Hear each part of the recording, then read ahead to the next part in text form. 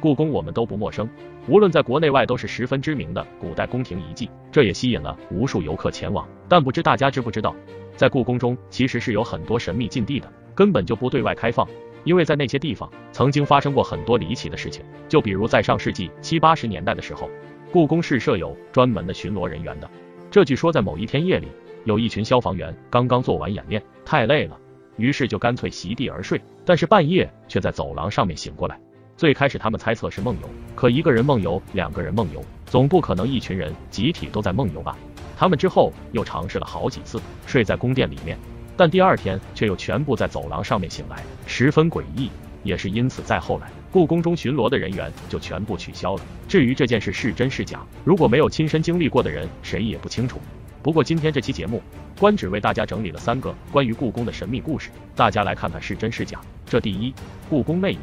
据说在1992年，一个雷雨天，游客们匆匆忙忙找躲雨的地方，这突然一阵雷鸣过后，人们忽然看到故宫的一面红墙上出现了一个行走的宫女。因为是在白天，所以都看到了这一幕，更是有游客拿着相机拍下了这一场景。如果大家现在在晚上找一找，应该还可以找到这张照片。那么这到底是怎么回事？这个据专家所说，故宫的红墙含有4氧化三铁，这红元素具有留下影像的作用，很可能就是在过去某个风雨的环境下，通过闪电将影像写入宫墙中，等日后在遇到相同的情况下，就会像录影播放一样重现这个宫女的影子。不过在总结这期内容的时候，我发现有说这个未解之谜其实是一本连环画上的内容，但不知后来怎么传的就成了一个谜团。2. 珍妃井。对于珍妃井，我想大家并不陌生。当初8国联军攻入北京，慈禧只能选择离开皇城，他想着这一跑很可能就回不来了，而洋人说不定还会逼他还政于光绪，这也让他对光绪恨之入骨。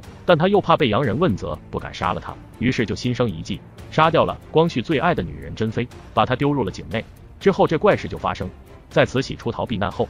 这皇宫内太监宫女都跑了，而8国联军看此状况，决定派兵封锁，又招来一批太监宫女，维持紫禁城的基本的设施。当年年底的一个晚上，2个太监巡逻经过附近时，突然听到有女人的哭声。最开始他们以为是哪个宫女不长眼不守规矩，跑到外头来哭，结果这一查，前面的太监突然栽了一个大跟斗，脸色发青的指着前方，什么话也说不出来。那后头的太监往前一看，居然是一个贵妃打扮的女人站在珍妃井上。因为当时正是兵荒马乱的时候，谁都不知道自己能活多久，也没有心情去关心这些事。直到1902年，慈禧又再度回到紫禁城，情况这才越来越严重。当时珍妃已经在井中泡了1年多，慈禧这才允许人们打捞她的尸体。因为当时珍妃闹鬼的事情已经传开了，人人都知道，为此宫中特意找了一个懂道术的太监来负责。而当打捞出珍妃的时候，这个懂得道术的太监竟然发现珍妃的尸体居然是站在井的正中央，而且是一只脚是直立，一只脚是弯曲。问题就在这，要知道这口井的井口虽然不大，但井内却很大，横躺一个人完全没有问题。但是珍妃已经被投入井中已经1年多，按理说早该横躺在井底腐烂了，那么怎么还会一直站立在井中呢？看到这场景，太监当时就慌了，就想要做一场法事祭拜，但慈禧却不同意，直接下令把珍妃葬在恩济庄，跟宫女太监埋在一起。果然这后面又出事了，这一回来轮到了慈禧亲侄女隆裕倒霉。隆裕虽贵为皇后，但光绪却不喜欢她，自从有了珍妃后，更是对她不闻不问。于是隆裕将这种委屈和哀怨迁挪于珍妃，在他看来自己遭受冷遇，正是因为这个女人导致的。据说隆裕皇后曾有一次在夜晚路过珍妃井，那知道到了井附近，隆裕皇后抬起脚就要往井里头跳，幸好宫女一看苗头不对，反应快，及时把她抱住，这才没有出事。这件事发生后，关于珍妃井的事情传遍了整个皇宫，隆裕皇后也把这件事告诉了慈禧。据她所说，当时她听到有个女人的声音在井里，就不由自主想去看看井里面有什么，身体根本就不受控制。再听到自己亲侄女亲口说出这些事情，慈禧也有些怕了，